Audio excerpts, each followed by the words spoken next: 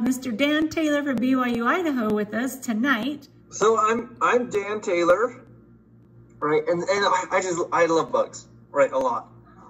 And so I want to share some of the things that I think are important about bugs before we go up to Yellowstone.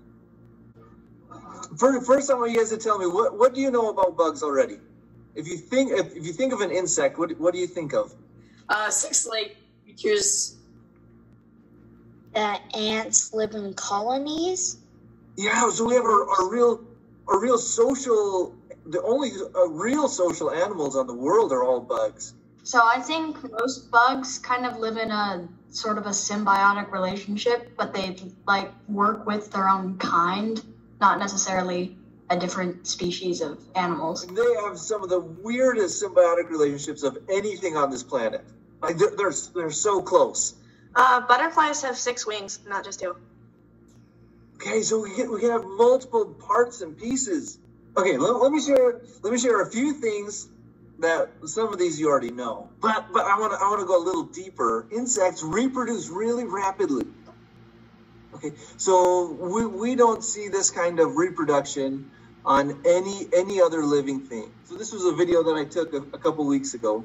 Somebody had given me this praying mantis case, but in this one egg case, we were able to get a couple hundred mantises out of it.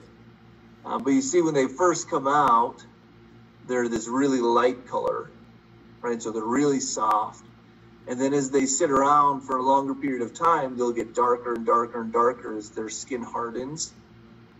And we'll actually see some of these, the older ones, so the darker ones, will actually eat the other ones when they come out. So aphids, so these are aphids.